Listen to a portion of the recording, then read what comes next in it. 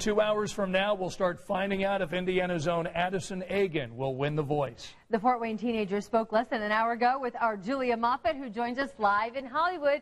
How's she doing? Is she nervous, Julia? No, cool as a cucumber. It is amazing, but it really is exciting around here. All of the finalists have either been here or still doing.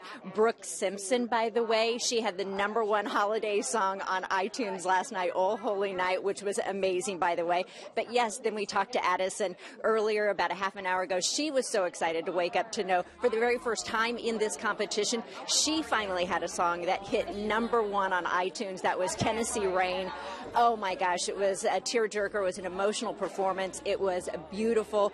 She said that her coach, Adam Levine, texted her right away and said, "You go, girl. You did it. We're doing this. We're going to win this." I talked to her. I said, "So how do you expect your life to change if you do win tonight?"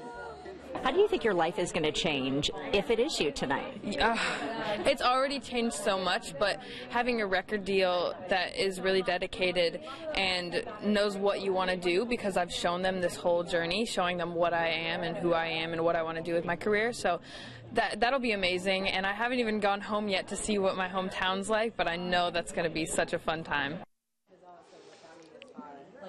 And they are having a very fun time there in Fort Wayne. They've been having Addison viewing parties, so the support obviously all the way there in Indianapolis, all over Indiana.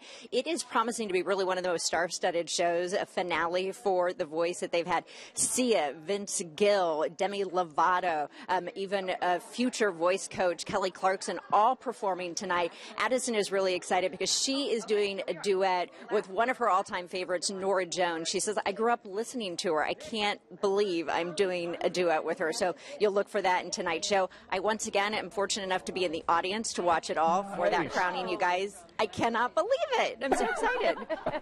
All right, so whoever wins tonight, what will the next few days be like for that person? 2 full days of press here in L.A. I mean, that's all they're going to be doing. We do know that Addison, regardless of whether she wins, she's like, "I've got a ticket home. I get to go home after 6 months of this," you can imagine.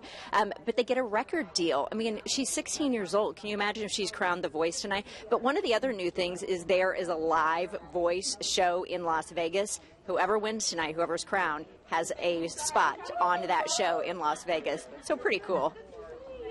That is very cool. All right. Thanks, Julia. We wish her all the best tonight. Yeah. Julia will have coverage for us. Yeah. We're now less than 2 hours away from the start of that show, so make sure to watch 8 o'clock right here on Channel 13 for this big finale.